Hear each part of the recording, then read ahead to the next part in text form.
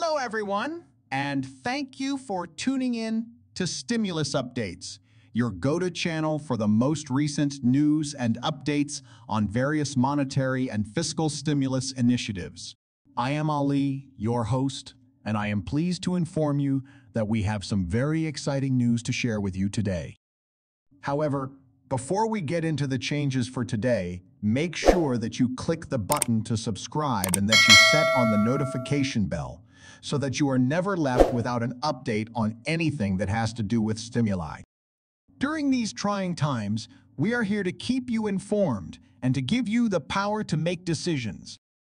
Let's get right down to business, shall we? Today, we are going to delve deeply into the core of a problem that is of worry to millions of people, which is the possibility of an increase in Social Security benefits implemented through an executive order in the year 2024. It's a question that has been circulating, and I'm here to help you understand the nuances of the situation and provide you with detailed information.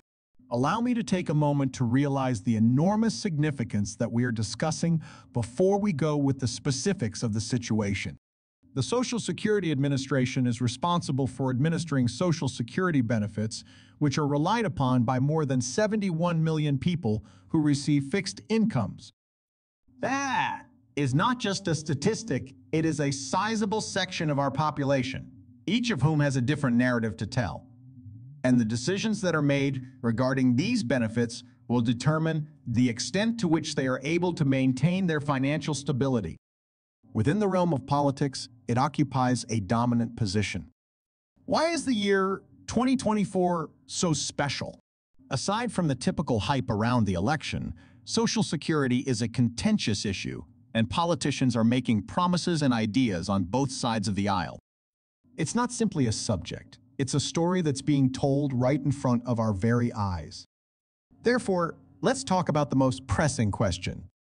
By means of an executive order, will there be an increase in the amount of monthly benefits in the year 2024? We have taken note of your inquisitiveness, and the question that you have posed is really admirable. For the answer, as a matter of fact, is a resounding nay.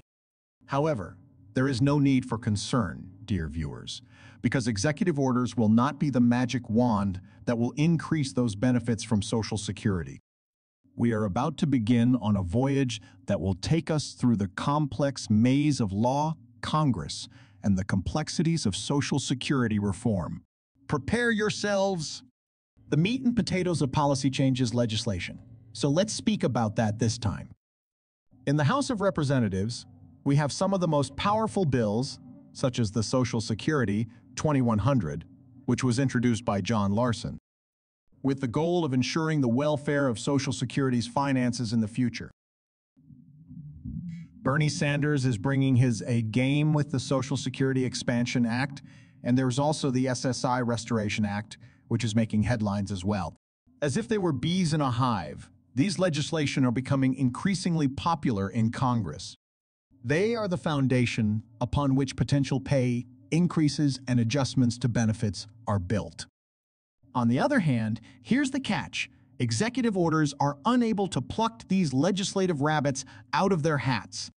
Executive orders are not allowed to be used in the process of restructuring Social Security, altering benefits, or revising the cost of living adjustment, COLA. The Constitution gives Congress the authority to enact laws, including those that govern Social Security, and it says that Congress has this authority.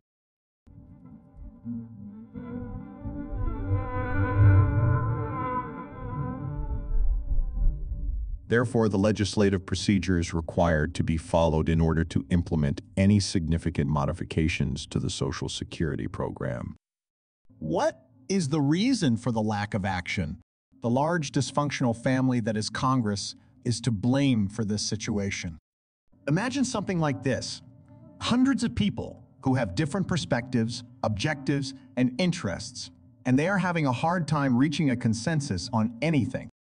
Trying to organize a family reunion for a clan that has hundreds of members is comparable to this situation. This is the reason for the slow progress, the stuck traffic, and the irritation. However, You need not be concerned because change is on the horizon.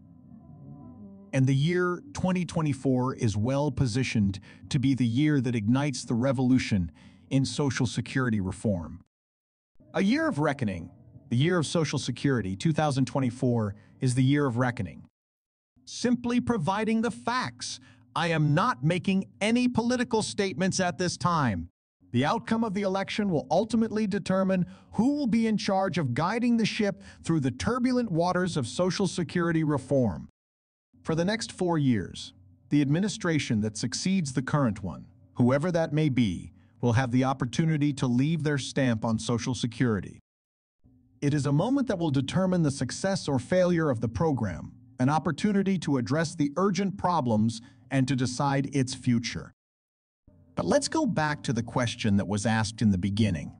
Does the hero that we have been waiting for happen to be an executive order? A resolute no continues to be the response. Executive orders, despite the fact that they have the potential to be powerful weapons for particular acts, such as the distribution of funds or the issuance of relief checks, do not have the authority to pass complete legislation regarding Social Security.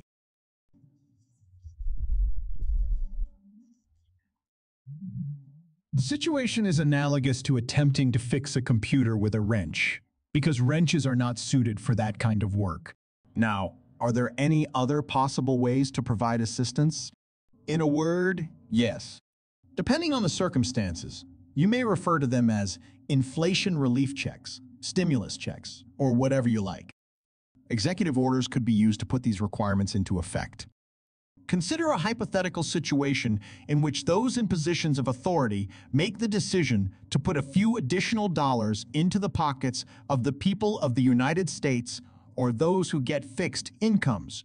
However, this could be a one-time injection to help reduce the discomfort, even if it won't be an increase to the usual advantages. The finest practices require that significant adjustments be made. It is imperative that any legislation, particularly those pertaining to Social Security, be subjected to the stringent legislative process in Congress.